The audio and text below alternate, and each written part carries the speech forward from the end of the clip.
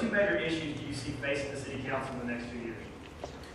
Well, the two issues that I think are most important for everybody in this city, and especially District 6, is the renovation and completion of a new wastewater treatment plant, and that goes hand in hand with passing SPLOST.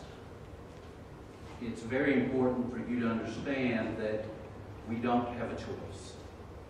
We have to build a new wastewater treatment plant.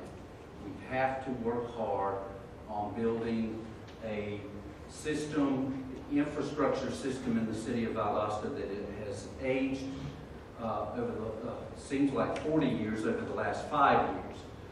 We've had flooding, we've had some bad storms that have done nothing but damage our infrastructure. Those are the most important items that we have to work towards, is getting the infrastructure rebuilt in the city, not only in District 6, but all over the city. And to do that, we have to have the funding. And the funding is going to have to come from SPLOST. We need you to vote for SPLOST and vote yes for SPLOST. It's a fair, it's a good tax. There are those, and one of my worthy opponents is adamantly against SPLOST.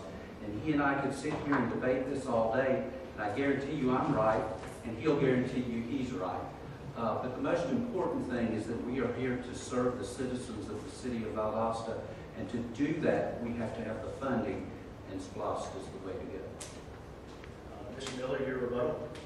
I agree that the sewage treatment plant and the force main that has to supply that plant are one of the primary issues. Hopefully the SPLOST will pass. I voted yesterday and I'm voting for it. I feel like the issue that's going to concern us most is what's going to happen if SPLOST doesn't pass.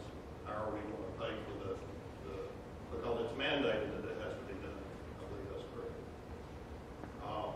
If we have a failure on the SPLOST, then I think that what's going to happen is our property taxes are going to go to the maximum. I've seen a lot of these signs around that say, give yourself a raise, vote no on SPLOST. Well, let me tell you, if you don't vote for SPLOST, you will not be giving yourself a raise because property taxes will go to the maximum.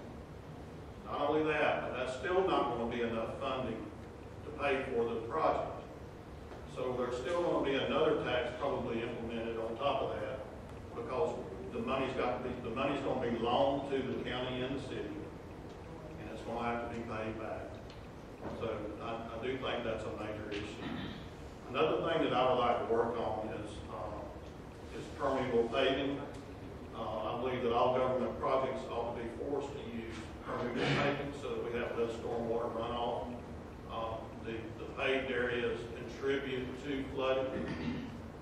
I think there ought to be incentives offered to use permeable paving on private development. Mr. Little. Can I give you guys any options? I don't see a donation button on the city website saying donate to the new wastewater treatment plant. You can still make cuts. We don't need Matthews City Auditorium. Shut it down. It's $230,000 a year loss. It's not bringing in the revenues to cover it.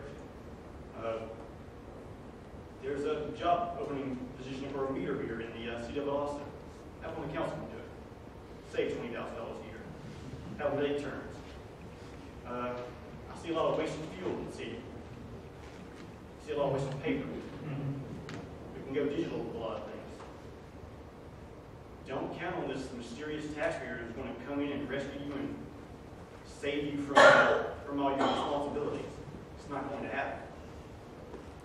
He will fight back. He will go somewhere else.